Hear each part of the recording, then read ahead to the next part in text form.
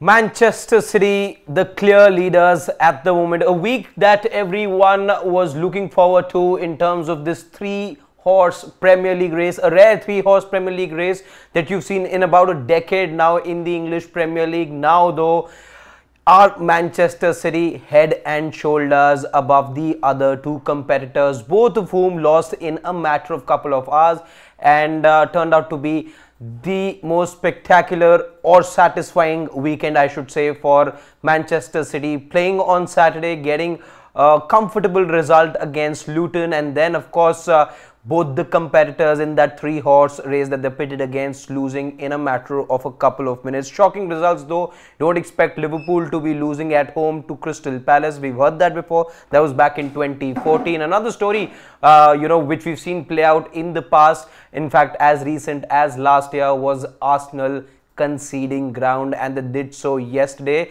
Will it be the same story all over again is the big question. Is this something we've all seen? It's just the same wine which has been given around to us in the year 2024, the one that we tasted back in 23, is the big question everyone's asking.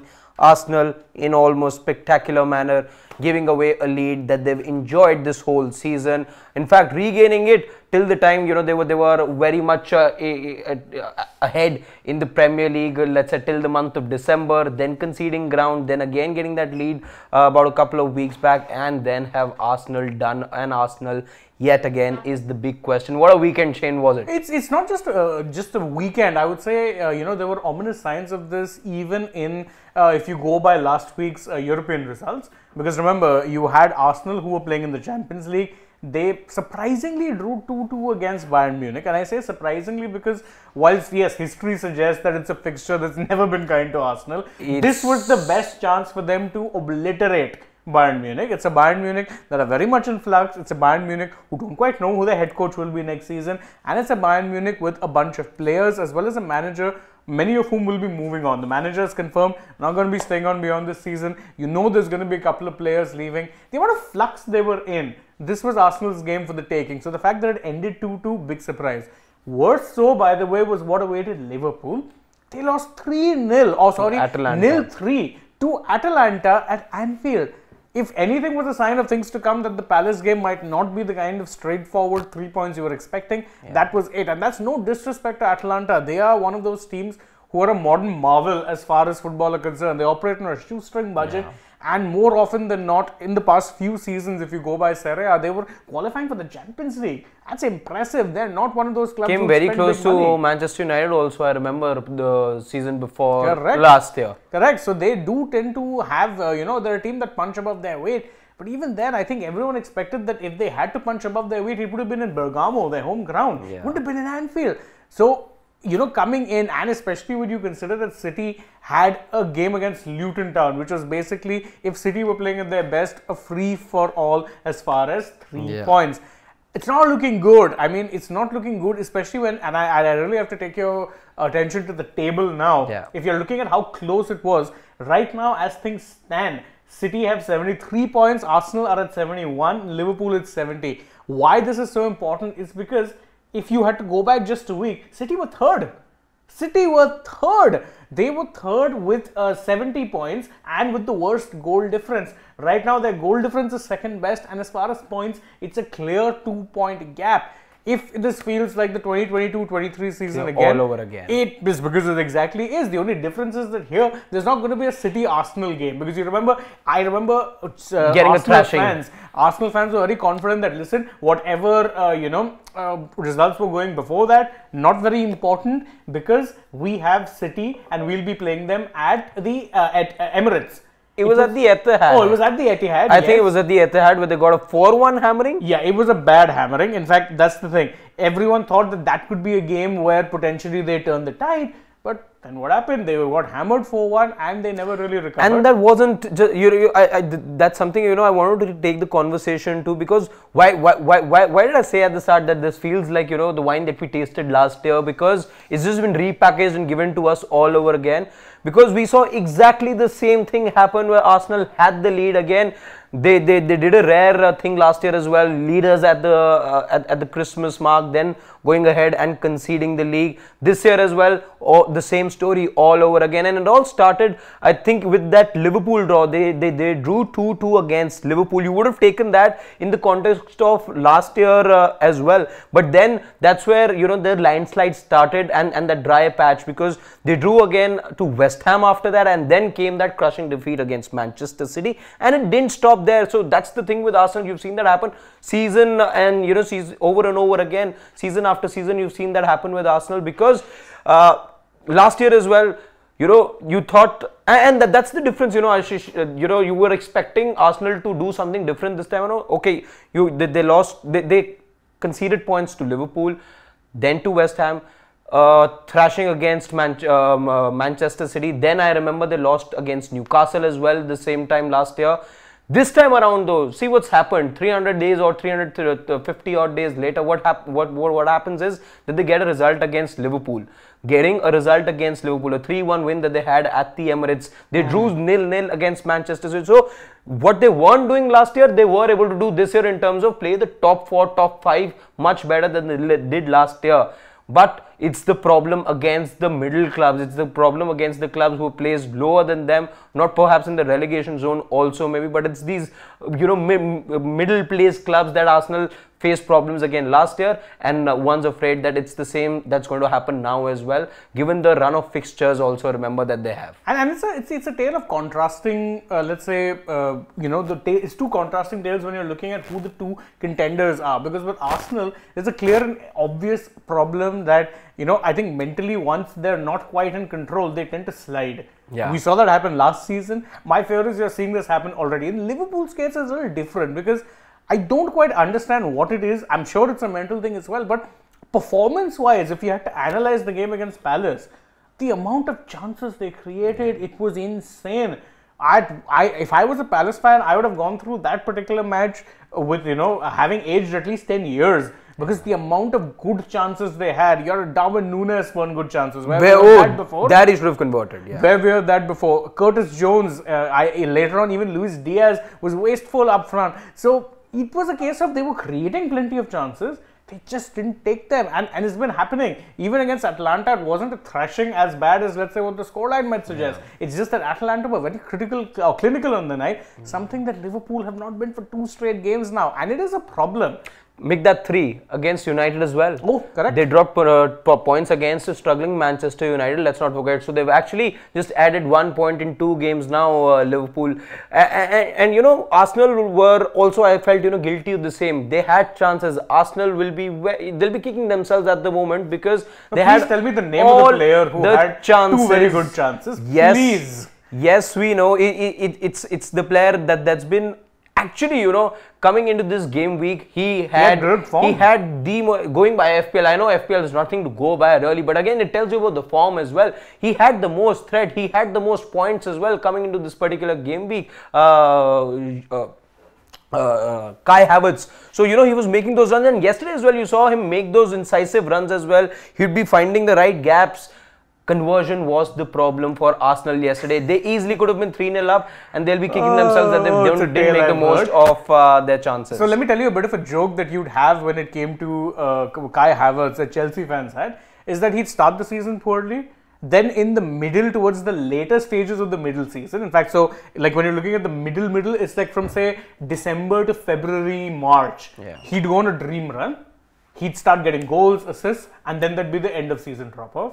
Yeah. We've reached end of season drop off levels with Kai, at least based on what it is I saw in that particular match. No problem whatsoever with the runs. He was making the runs, and that's never been his problem. His application and his work rate, or his ability to consistently make the same runs over and over, even when his teammates aren't picking him, not really a problem. But where the problem comes oftentimes, and this is something, it's very surprising, he's 4 years into a season, into you know, life in England. You'd think by now he's sorted that problem out, wherein that clinical ability which separates a good forward from a great forward, he's yet to find, and it's very, very bizarre. I don't quite understand where it is coming from, but it does tend to happen with him. I know he's developed a reputation as something of a clutch goal scorer, thanks in no small part to the... He scored the Champions League winning goal. Exactly. Thanks in no small part to that. But more often than not, that consistency of truly elite players does tend to elude him, and that is a problem. Not just him, the consistency of elite teams or the consistency that elite teams are is eluding Arsenal also for seasons now. In fact, you know, we would want to go ahead and discuss before we come to our verdict whether the title race is over or not, because we want to be talking about in greater detail about what's the run-in like going forward, what are the fixtures that all three teams have. But we'll just take a couple of comments before we go along in this chat. Silly Point saying that Arsenal are choking. I don't quite think Shane and I will disagree over there. So tale as old as time, my friend. Tale as old as time. GJK also saying the same thing, that Arsenal's bottling and Harry Kane is not winning trophy. That's also the same story all over again. Harry Kane. Arsenal bottling is same as Harry Kane not winning. It's the exact same thing. It's just a forever constants. So, and that's the thing with Harry Kane also, he joined the one club where, one of two clubs really where he'd be guaranteed to win a league. And then they don't go on to win the club that's league. Been winning the league for 10 straight years doesn't win it the year that Harry Kane makes the switch. The Harry Kane curse is real, my friends. I don't care what anyone says. The Harry Kane curse is very, very, very real. In fact, even once Jan points out that, you know, Arsenal are choking and they were tied first before Liverpool and United. And that's not bottling, by the way. I don't think they were ever ahead. That's an interesting way of looking at it. Really. But again, like I pointed out, you know, the difference that you saw from Arsenal this year was that they were getting points against the top 6. That's the difference of Arsenal of 2022-23 vis-a-vis Arsenal of 2023-2024. The fact that they were able to get the results against the top 6. Yeah, I mean, last year they were, like in the last season rather, they were good at steamrolling small sides. Yeah. They would struggle against the big sides. Now it's gone reverse. They tend to drop points against the smaller sides, whereas against the big side, game plans are spot on. So I don't quite understand where exactly, what's the balance that Mikel Arteta needs to find. And I'm afraid, you know, after all the good work that they did against Bayern the other day, you know, they were clearly denied a penalty. I don't think there's any doubt. No, that wasn't a penalty. There was no clear penalty. Again, the Saka penalty, right? The Saka penalty. Oh, that wasn't a penalty. The only other Arsenal player, let's say or Arsenal fan, I would say, that sort of shared the same opinion as you, I think was Ian Wright. He's the only one I could see on Twitter. He was miffed. He was miffed because, again, why I thought it wasn't a penalty is because he was already in the air. He sticks his leg out. That's not a penalty. If that's a penalty, then rewrite the rule books. But anyhow, going past that, that was Arsenal's best chance. Yeah. And now what's going to happen is, as we've seen in the past, and that's my fear for Arsenal, for all that they've done this year, they go ahead and lose this Champions League fixture. Then, of course, it's the fact that they still have to play United. They have to play a Brighton as well. They have to play a Spurs too. Yeah, we'll go over those fixtures. We'll go over those fixtures. And now, it's not kind on Arsenal. Not kind. Shantanu Bhunia's comment. Oh, Shantanu Bhunia is saying that the Premier League is now a farmers' league. Where Pep Guardiola, and this is Pep Guardiola land, he's saying, and this is the Pep Guardiola league. And now I fear that a double treble is loading. I do actually, I mean, it's very, very tough to look beyond that. The only way it's not happening is if Real Madrid do Real Madrid do a Real Madrid, simple as that. Because again, you're going to be, see, FA Cup, it looks like the same story all over again from last year, where again United City met in the final, 2-1 win to City. Again, this time around as well, you'd give City that win over Chelsea. I think that's the semi-final. It's weird because Chelsea this year have the opposite Arsenal syndrome. Actually, the same one. Yeah. They turn up against the bigger teams, and then you'll drop points. You do well against City, but again, it's in the league, and then this is the FA Cup. This is the FA. No, in fact, FA Cup gives you a better chance because it's a one-off game. It's a rare because again, City made it a habit of leaching the league or FA Cup finals now. And they don't drop off. They don't drop off after they reach the final. And in the later parts of the season, they're the mentality monsters. Yeah. The kings. More comments from Manchester Rising and Siddharth. So Manchester Rising sends a super chat, says that United is a mess right now, but I think sacking Erik ten Hag isn't the solution. No, I do tend to agree there. If there's one thing that Manchester United should have learned, let's say, over this decade of barren patch that you've had in the Premier League, is that changing managers very often, especially to managers, if you've explained that this is a long-term project, given that there's been an ownership change as well, so much happening, and this is a manager, by the way, that you gave all the resources to, you let him bring his set of players over 2 transfer windows. You go back in history, there's not too many managers who've had an instant impact. You're looking at paying a big tribute to a Jurgen Klopp. Remember the first season, he finished 7th. The second season as well, he didn't make it to the Champions League. But look, it is now season 5, season 6 that he started to give you results, started to challenge for the Premier League, wins it only, I think, in the 5th year, I think. 5th year is when he won the Premier League in. So you got to stick. I know his comments are nothing to go by. He's made some irrational comments. He's clearly feeling the pressure at the moment. But Erik ten Hag needs the backing right now. Yeah, and don't forget, they're actually installing a whole new setup now that, of course, Ineos has taken over. Because they've got sporting control, they're bringing in a lot of new people. I think you'd want to give the manager a little bit of time there to maybe try and do something better, because the structure that they were working in under at this point is a shambles. Yeah, it's an absolute shambles. You were looking at hiring, and you've hired a director as well, a sporting director who was missing. So all of those things you're trying to reassemble. I would say it's you're trying to put together the puzzle all over again. So just be patient as you've been as United fans, and hope that this whole shake-up that you are witnessing does tend to work out. And as with Siddharth, the comment which I wanted to take says, guys, the competition was only till Man City were playing other Premier League teams. Once they turn on after the tough UCL or Champions League games, now they are monsters. That is what worries me. And the other thing which brings me to fixtures.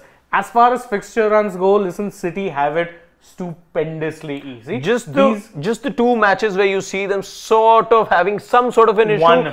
I would say Spurs away, Brighton away. Not even Brighton away. Which Brighton turns up, you don't know. That's the thing. So it remains a tricky fixture. Again, if this were to be the Brighton of last year, City would be afraid. City would be a little, let's say, skeptical, circumspect about it.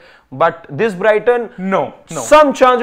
I'm saying just the only 2 fixtures where they could possibly, because Spurs as well, this is the time you want to be playing Spurs, by the way. They've been shambolic over the last couple of games. Dipping. Because other than that, so you've got Nottingham away, you've got Wolves, you've got Fulham and West Ham. All 4, which in theory should be very winnable fixtures for City. In fact, if you're looking at other teams as well, Arsenal have easily the toughest fixture run. And that is why I really fear for them. Got to go to Molineux. They've got to go to Old Trafford. They've got to go to White Hart Lane. No, the Tottenham Hotspur Stadium. The Tottenham Hotspur Stadium, as it's called now. Yeah. And they're hosting City and Chelsea and Everton. Yeah, so these are all very tough fixtures. Really, the only one which I would say would be relatively simple, Wolves and Bournemouth. Every other fixture there is tough, because even Everton, remember last year, Sean Dyche's Everton did end up inflicting a defeat that started their decline. So they're tricky customers for sure. Even if you're looking at Liverpool, I think Palace was one of their easier fixtures, because if you're looking beyond that, at the end of the season, it's interesting how they end up playing Everton around this crunch time, but we know the result ultimately. Everton, they play home, away, neutral on the moon. They're beating Everton. Yeah. The 2 fixtures which are problematic are Tottenham and Anfield, and Aston Villa, who have away beaten Arsenal. And Aston Villa right now are one of those teams that can be qualifying on merit, not just as a 5th place team, but they're good enough at this point to be maybe making top 4 on their merit. Their form is very good. They've assembled a quality side. Unai Emery is doing his wonders. I think he often tends to do better in smaller mid-table clubs and then kind of make them punch above their weight. He's done that with Villa as well. The only thing, again, and you expect, Pep Guardiola to work around this whole situation. I was reading at one of the comments from Rodri, again, very essential to their midfield setup, saying that, he doesn't have any more juice left and he needs a break. Pep Guardiola then comes out and says that, if he doesn't want to play, if he doesn't want to play, he will not play. So again, it's this situation that you need to, because, he's had these run-ins, let's say with the Cancelo also, he had a run-in last year. With Cancelo, it was an opposite run-in. That guy wanted to play. Yeah. So again, how he's able to, manage the workload, how he's able to get his, galvanize his players at this crucial point. You've got a tough fixture against Real Madrid coming up. Pep Guardiola comes in with the pedigree of managing this whole situation. But if that fixture, again, if Manchester City are to go ahead and seal their berth in the semi-final now, you expect them to be easily winning the Premier League with a couple of games to spare. You could see some sort of challenge, mathematical challenge, let's say, at least from a Liverpool now, but from Arsenal, I'm not giving them much of a chance now. I think you're again seeing what you've seen not just last season, but a couple of seasons before that as well, which is a landslide. They sort of drop points now, and now I think mentally it's going to be a problem for Arsenal to cope. I don't even see Liverpool competing at this point. I don't. That's the thing. I think even they look kind of finished. A lot of their players, they're coming back from injuries. They're not able to find that momentum. Klopp, obviously that whole thing of, oh, let's use our last season, that works only well against a Chelsea who are mid-table right now. Oh, sorry, it ain't working against any other team. I think other teams have them figured out. You tend to drop into a deeper block, they're struggling. Arsenal, well, they're their own worst enemies. So I do unfortunately think that no one is, at least for this season, stopping the City dominance. That's my take. I don't see it happening. Yeah, I was backing Arsenal for the longest time because I didn't want, as a Manchester United fan, either of these guys to be winning. Over my dead body, am I backing Arsenal? You're looking at, again, the jokes prevailed for 2 decades now, and I was okay with it ending. Let's say 2004 is when you last saw them do something noteworthy. It's not happened anything since then. Manchester City. They were the greatest team ever last year after finishing second. Arteta is building something special, boss. Arteta is cooking. What's he cooking up? Failure. He's cooking up failure. Just as his successor was. Not Unai Emery, I'm talking Wenger. Emery was kind of unfairly traded with him. And he gave it back yesterday. He gave it back big time. What a good way to get revenge.